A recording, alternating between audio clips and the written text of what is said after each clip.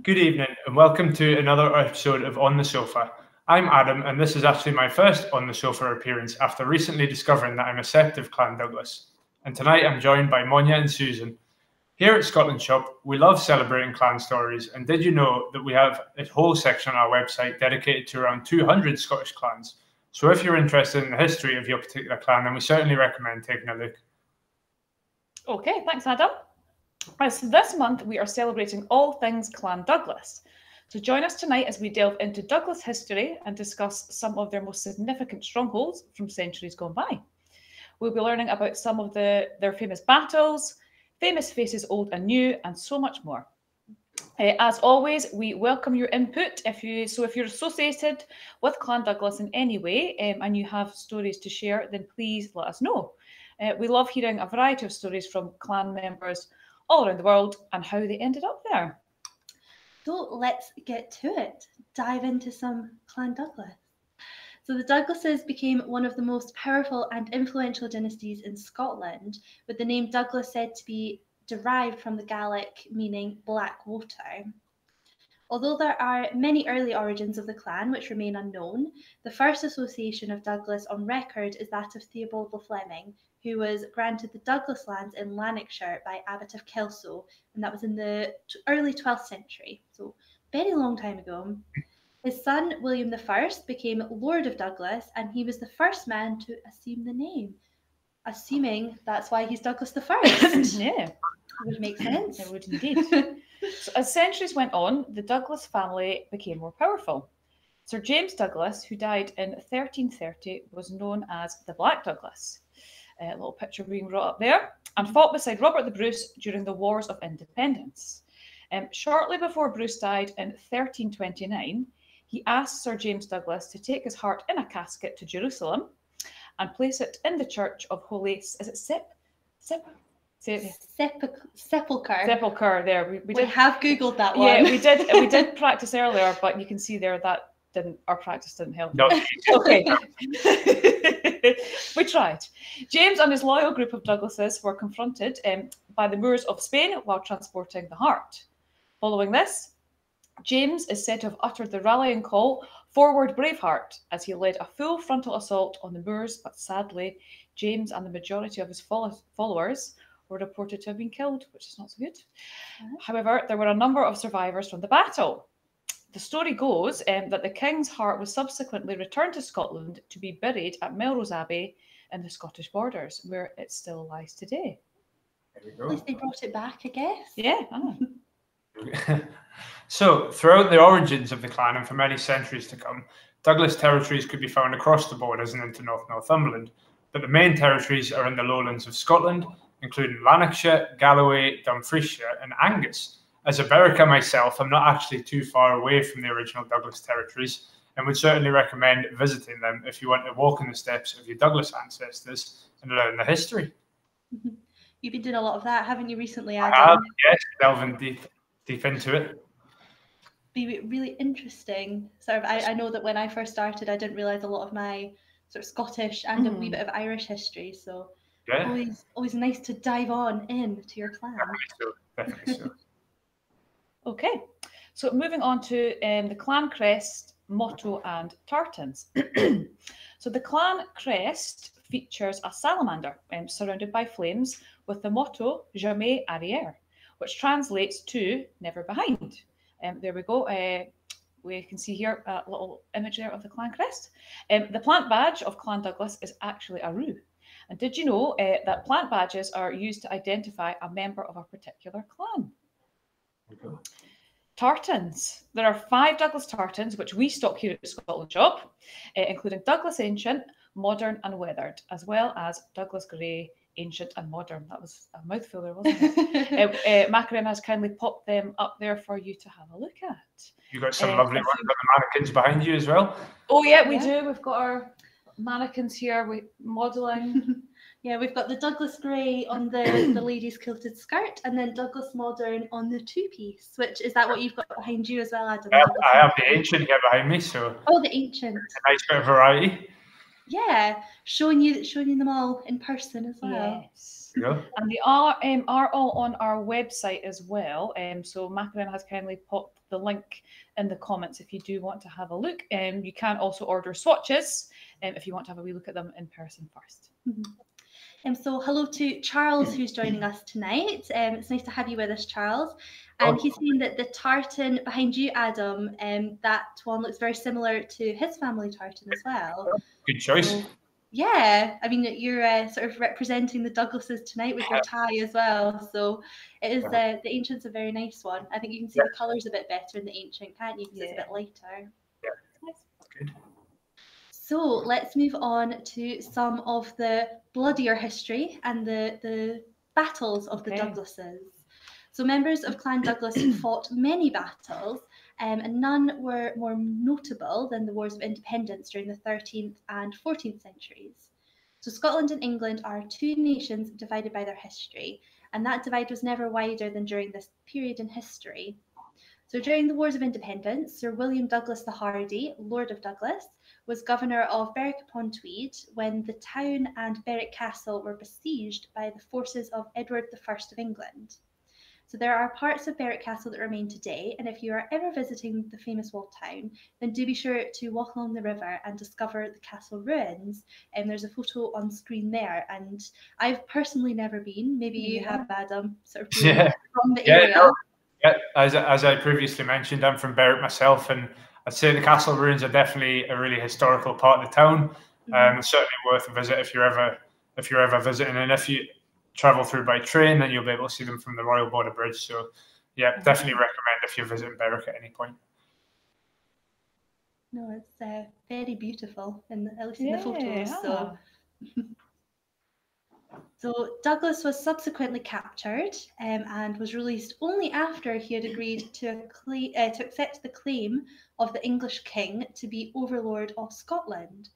So he then joined William Wallace in fighting for Scottish independence, but was captured and taken to England, where he died in 1298 while he was a prisoner in the Tower of London. So clearly didn't learn his lesson against the English, unfortunately. No, unfortunately not.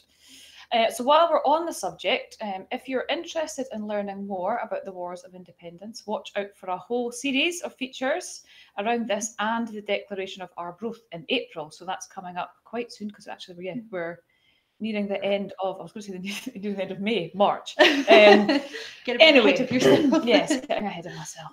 So let's turn our focus now to another ferocious Douglas battle. So the Battle of Bannockburn, which took place in June 1314. It was a decisive battle in Scottish history, whereby the Scots led by Robert the Bruce defeated the English under Edward II, expending Robert's territory and influence. The victory was a combination of Bruce's demand of 1313, that all of the remaining Balliol supporters acknowledged his kingship or forfeit their estates, with the imminent surrender of the English garrison encircled in Stirling Castle, which spurred Edward II to invade Scotland. Although the victory for the Scots did not bring outright victory in the war, it did assist with it and was declared 14 years later. So quite a bit later. Ongoing battle, yeah. Good. So, as we've already touched upon, Sir James Douglas was a key member of the clan and was also known as the Black Douglas. But what was the reason behind this? To the Scot, he was known as Good Sir James Douglas. However, to the English, he was actually referred to as the Black Douglas, mainly due to his dangerous ferocity in battles and brutal raiding style. One of his most fearsome attacks was the siege of Roxburgh Castle, which took place in 1314. Due to the castle being well guarded, Sir James Douglas disguised his men as cows to surprise the guards and take the castle by surprise. There were many casualties during the siege, including the leader being struck in the face with an arrow. That's certainly quite a tactic. Doesn't sound jolly. Not a jolly end. Although he was arguably overshadowed throughout his time by his monumental leader, the deeds of Sir James Douglas provide an important part of history linking back to 14th century Scotland and the Wars of Independence. For anyone actually interested in the history of Sir James Douglas, Robert the Bruce and the Scottish Wars of Independence, we would definitely recommend you to watch the 2018 historical drama Outlaw King with Aaron Taylor-Johnson, who does a fantastic job playing Sir James. I've not personally seen it. Have you guys seen that one? I've not I've seen it. actually. Oh, Have it's you? good. Yeah. I would recommend. Yeah, recommend watching it. Recommend Yeah, really good. So we've also got Luke joining us tonight. Hi, Luke. And Luke's family tartan is actually Douglas Modern. Ah, there we so go. another good choice. And that's your tie, isn't it, Adam? You've got the modern on your tie, and you've got the modern on the gentleman behind us as well. So It's a nice one. a very nice tartan. So now we move on to look at some of the famous seats of Clan Douglas. It's one of our favourite parts. Yep. We love a good judge of a castle, don't we? We like to judge a castle. So first off, we have Douglas Castle, and that's the historic seat of Clan Douglas. So after being well established by 1300, it served as a stronghold for the clan up until the 19th century. The castle was occupied by the English during the Wars of Independence, and on Palm Sunday, 1307, Sir James Douglas and a few followers trapped the English garrison while they were worshipping in the castle chapel before burning it to the ground. Again, another brutal end. So this event, which also badly damaged the rest of Castle Douglas, became known as the Douglas Larder. Very little remains of Castle Douglas now, as you can see on the screen there, except for a corner tower of 3 stories and vaulted cellars which date back to the 16th century. I'm sure it was very beautiful back in its day. It's a shame that there's only a wee turret left. A little bit. Yeah. Oh. Okay. Sir Walter Scott immortalised Douglas Castle in his story, Castle Dangerous. Macarin has posted a link to this in the comments, so if you want to find it more, please have a look. Whilst he implemented his well-known writing style into this novel, Scott became somewhat unhappy with his representation of the Douglas area, which he had not visited since he was a child. I suppose, if you're just basing on that. As a result, he took a journey to Lanarkshire, that was good of him, hoping to refresh his impressions of the ruined castle and Douglas Church, and to pick up local traditions and customs. I suppose that's probably quite good if you're going to be writing. It's maybe quite relevant. Get a bit of background history. Exactly. About 65 miles south of Douglas Castle is the town of Castle Douglas. There you go, that one's original name. Sounds a bit of a riddle there, which was founded in 1792 by William Douglas. He had apparently made his money in American trade and created a planned town on the shores of Carlingwork Loch. The town's layout is based upon the grid pattern of streets as used in Edinburgh's New Town, which we are quite familiar with, being based in Edinburgh. Yes. So they're actually built around the same time. Over time, transport links to the town have improved significantly, and now it is increasingly seen as a base for those touring the southwest of Scotland. It looks really nice. It's beautiful. Tranquil. Yeah. Good. So on to another quite spectacular seat of the Douglases, which is Drumlinrig Castle.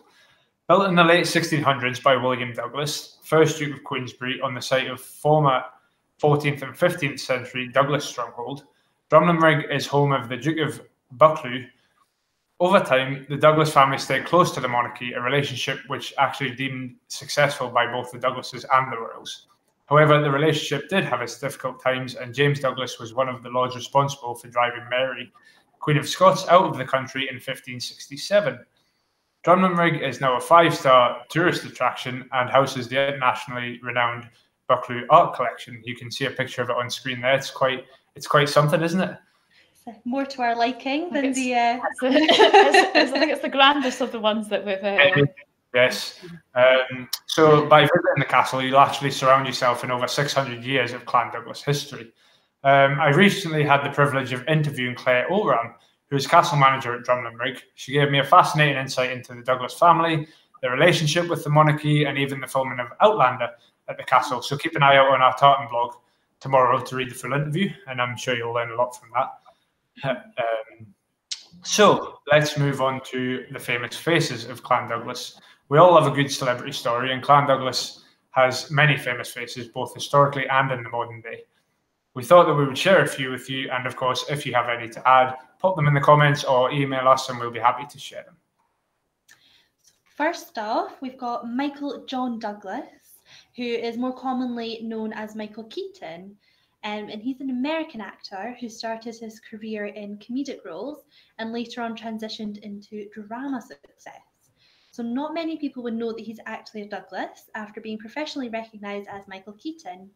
So the reason for the name change was actually because the name Michael Douglas was already active and registered with the Screen Actors Guild at the time. So he had to come up with something different. Yeah. Bit of a shame. So Keaton has played key acting roles in many well-known films, including Batman, of course, Pacific Heights, and Need for Speed. He also starred in the 2002 film A Shot at Glory, which was filmed at various locations throughout Scotland. So worth a watch. Yeah. I think I liked his Batman films the best. Not like he didn't make them, you know what I mean? Yeah. When he starred as Batman. Yeah. He was the best Batman. He was the best Batman. Okay.